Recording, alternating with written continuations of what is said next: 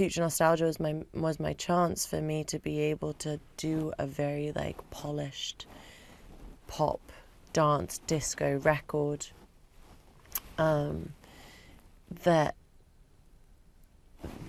after having done that and having done 97 shows and toured and danced my ass off and had so much fun around the world, that this album was so much about how do I take what were my most favorite things from that whole experience and create something unique. And a lot of that was the live instrumentation, how things felt so organic, how some things felt really spontaneous and free-flowing in the moment of how they would evolve on stage. And I wanted to recreate that for Radical Optimism when I was going into the studio to make this, and also in terms of like the melodies and the sounds. It was so much more free-flowing. I think a lot of the songs show that sense of resilience and maturity throughout, and growing and growth, and all of that is you know, the radical side of it. You know, it's pushing yourself to be happy and to see things with an optimistic perspective, or sometimes I say to be like violently happy. You know, you have to sometimes push yourself into that feeling. When I was younger, I used to have a blog, and I used to love like sharing what I was like cooking, or what I was making, or what movie I watched, or what, you know, just to kind of, and it was really just for my friends. And I guess Service 95, it's always been something that I've been passionate about, but now I have the resources and the means to be able to commission stories from journalists who can really tell these stories, who will do it way better than I will, that, you know, be able to tell stories from all around the world, not solely from a Western lens. And those are things that I've always been curious about, but now I'm able to do them in a way that I could have only ever dreamed of. For me, Glastonbury has always been the biggest dream.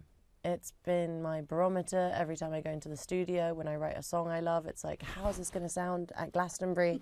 Is it going to work? So it's just always been on my dream board of something that I wanted to do. And I was very specific on my dream board. I said the Friday night, because I knew that I wanted to stay and party for the Friday after, Saturday and Sunday. So, you know, if you're manifesting out there, be specific, because it might happen. And it's just, yeah, I guess the biggest show of my career. So I've been planning it for a very long time, dreaming it up, thinking about it. We started rehearsals. Everything's in lead up to that. And yeah, I'm really, really looking forward to it. You know, once Anna decides what the theme is, it's kind of like unpicking that and seeing, you know, it's Sleeping Beauty, Garden of Time.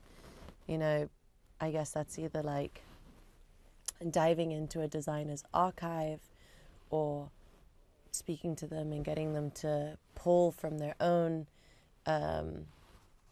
favorite show of theirs, and something that, you know, something that's a Sleeping Beauty, something that's been living in their mind for a long time, something that maybe they wanted to make and didn't, or you know, diving into their kind of Garden of Time. It can be so many things. I think there's going to be lots of different archive vintage looks on the carpet this year. There's going to be lots from, you know, inspiration being drawn and from lots of different eras. It's going to be interesting. I'm looking forward to it. But most of all, it's just fun, you know, going in and hanging out with your friends and dressing up, and